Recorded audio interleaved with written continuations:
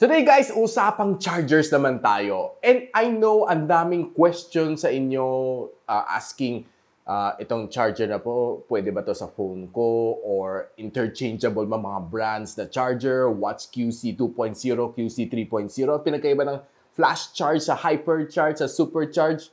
Alamin natin dito sa video na ito. Tatalakayin natin and let you know kung yung fast charging okay ba siya na technology o hindi. Simulan natin. Let's go!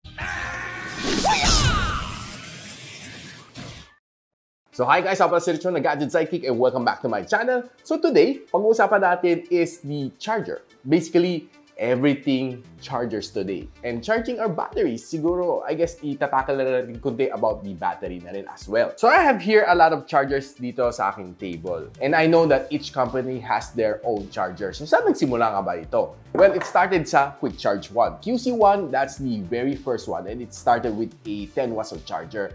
Lahat ng phone support yan. It started sa micro USB pa yon. Then came Quick Charge 2, naging 18 watts ang fast charging na siya. Yung pinaka-common na alam natin lahat probably is QC3. QC3, that's Quick Charge 3. That's a, it can charge as high as 36 watts. Ang daming phone na support yan. Then after that, si QC4, which hindi na siya masyadong pumatok. Though it's there, it can support up to 100 watts of fast charging. And after that is the QC5, which halos hindi na natin naririnig sa mga smartphone manufacturer, no? Which can support as higher than 100 watts of fast charging. There's 120, 160, 180, and now meron pa 210. But of course, all of those are proprietary na charger. So, of course, all of these phones mostly supports up to QC3 and probably QC4. So, yung mga medyo mid-tier and of course mga higher end, it supports mga QC3 and QC4. So, pag bumibili kayo ng mga chargers like yung mga brands like UGREEN, Mong, and the rest, like this one, mga gun chargers, harapin nyo, mga may QC3 and may QC4. And probably PD, pwede rin. Ang PD is mostly used sa mga pang-charge ng laptops. No? So, power delivery, it used for mostly mga laptop na using USB Type-C na charging. Pwede siya. So, ito yun. No? This one has a PD. Ito kay UGREEN na gamit natin madalas. Right now, i-breakdown natin a little bit yung mga chargers ng different brands na ginagamit nila. And most of them, hindi sila intercompatible. Now, starting off with Apple. Most of them using Lightning or Type-C. So, yung charging brick niya is always mga 18 to 27 watts. That's a standard. Though wala na siyang charger sa box, but you can buy mga from UGREEN and Mong na fast chargers, okay na, pwede na kay Apple yon. Now, kay Samsung naman, it can charge as high as 45 watts. Well, I rarely know na going beyond 45 watts kay Samsung. Basta hanap lang kayo ng charger na may USB, na may PD, pwede na yun kay Samsung. Napag-usapan naman natin ang from BBK. So alam naman natin under na umbrella ng BBK, there's 4 smartphone brands, Vivo, Oppo, OnePlus, and Realme. So all of them using the same technology. Okay? So VOOC, VOOC, tawag natin doon. So si OnePlus, it's using a dart charge. So, lahat ng below na 65 watts na phones supporting like OnePlus 9, mga dart charger yung gamit nun. Then, pagdating naman sa OnePlus 10, 80 watts and above, it use Superbook charger na. Okay? And pagdating naman kay Realme, gamit naman nila dart charge. But it's basically the same technology lang naman dito kay OnePlus. And of course, pagdating naman kay Vivo, gamit nila flash charge. And well, I did try experimenting one of those days. Tinry ko lang, nagkabaliktad ako ng mga chargers. And it did charge ng mabilisan. So, gumagana naman siya. And si Oppo also using Superbook charge. And by the way, guys, si OnePlus right now is integrated back to Oppo. So, same sila. Superbook charger na yung gamit nila. Kaya huwag kayo magtataka. Kasi before, it used to be dart charge. Now, pagdating naman kay Xiaomi, one of the industry's forefront na nagpasimuno ng mga fast charger, 120 watts. And tawag dito sa 120 watts na fast charger is called hypercharge. So it works kay Xiaomi, kay Redmi, kay Poco, and even kay Black Shark. Now, if you're going a little bit lower than 65 watts, tawag niya sa charger nila is turbo charge kay Xiaomi. Ang pinaka-exciting ngayon right now is yung kay Infinix. It can charge up to 180 watts. Ang tawag na dyan is Thunder Charge. I'm really amazed with the name, no? Parang, wow, ang ganda, no? Thunder Charge. It's unique.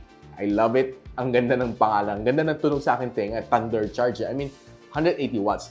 But, si Redmi Note 12 Pro sa China will be coming with a 210 watts ng hypercharge. So that's the fastest. Imagine matatapos mo charging in just less than 10 minutes. I mean, it's really crazy, no? I mean, kaya ba ng battery mo to absorb that fast? I mean, yeah, that's the technology right now. But of course, ako personally, I use fast chargers, but I also use yung mga 33 watts of charger pa rin at the same time. Now, here's the thing dito sa mga fast charger. I know most of us, like me, lagi on the go tayo. Kailangan natin yan mag-charge in just 20 minutes. Okay, go. Tapos mo maligo, tapos na. Tapos mag-charge. Pwede kong malis. Full charge ang yung phone. Now, one of the thing na napansin ko sa fast charger, pag sobrang fast mag-charge, at the same time, sometimes, mabilis siya mag-drain. Okay. Pag charge ko siya na using 33 watts, same phone, may Xiaomi 12 Pro, parang sabi ko, parang mas tumatagal siya throughout the day. So I did a little bit more research. Ang fast charger, it can pinapaiksi niyang buhay ng iyong battery.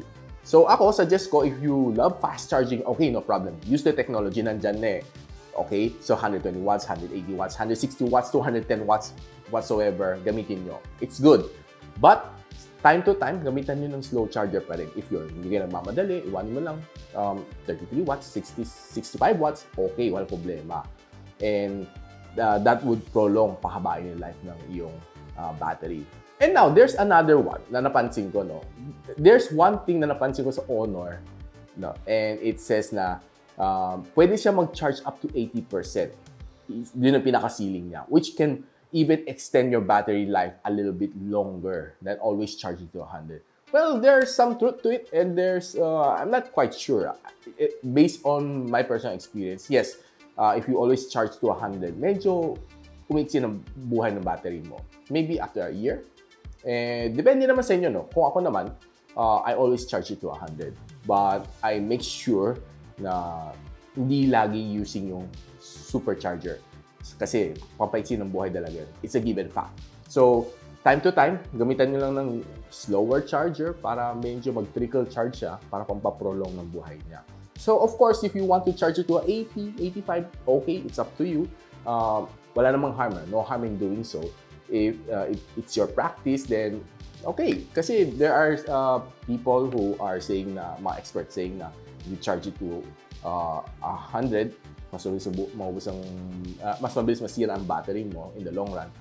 And at the same time, if you keep on draining your battery down to zero, dahil tapos na rin ang Nokia days, there are some of you still stuck sa draining your battery before charging, I'm telling you, stop doing that kasi masisira yung phone.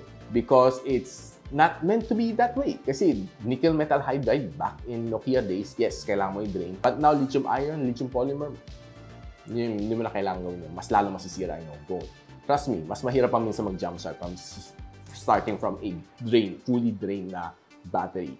Si Huawei naman, it uses supercharged, and as well as Honor uses supercharged. And both of them are quite interchangeable. Now, probably the next thing that's running inside your mind is itong mga charger nito, are they interchangeable?